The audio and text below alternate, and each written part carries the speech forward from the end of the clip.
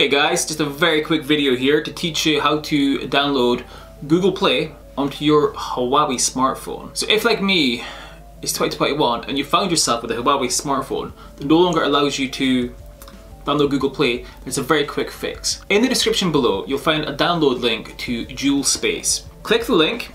Now, if you're on your desktop right now and not your phone, maybe you just right click and copy the link into like a Facebook comment, set it to private, and then go there on your phone. Click the link, and then that will automatically pop up with a button for the Play Store. Press that, and then it'll instantly download it onto your phone.